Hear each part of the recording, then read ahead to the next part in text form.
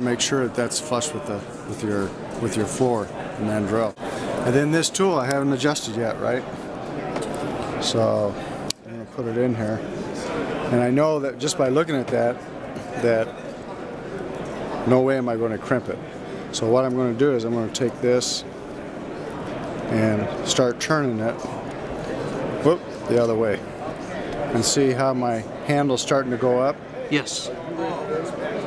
And I know that probably about right there is the right distance. Now how I'm going to look at another way to check is if I take this now and back it off, see the distance between here and here, the black part? Yes. And then the white part between the base? Yes. I know that I need to be a little shorter because that's how much I want to crimp it. So I'm going to take this and just sort of turn it and about right there. And let's try out and see what happens. Okay. And that's crimped. Excellent. That's how it works.